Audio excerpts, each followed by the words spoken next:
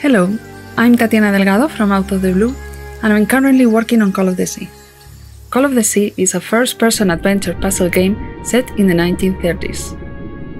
It is a story of mystery and love that takes place on a forgotten island in the South Pacific. You take the role of Nora Everhart, a woman who has crossed an ocean in search of her husband's missing expedition.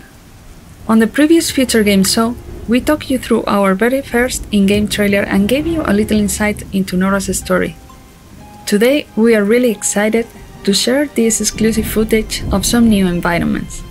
As a player, you will dive into underwater ruins, you will uncover ancient cities hidden by the jungle, following the trail of the expedition. You will have to figure out what they found and what happened to them. But as you can see, although our game is heavily influenced by his tales, Call of the Sea is a twist on the traditional H.P. Lovecraft works. We are trying to focus on the surreal and the oniric more than the horrific and the grim. In short, Call of the Sea isn't a descent into madness, but a rise to sanity. Losing your mind makes you see a dreamlike, colorful world. Join Nora on a trip that will change her life. Immerse yourself in the mystery of what happened on the Everhart expedition, discovering the secrets of the crew members, and what happened on the island. Call of the Sea is coming to Xbox One, Xbox Series X and PC later this year.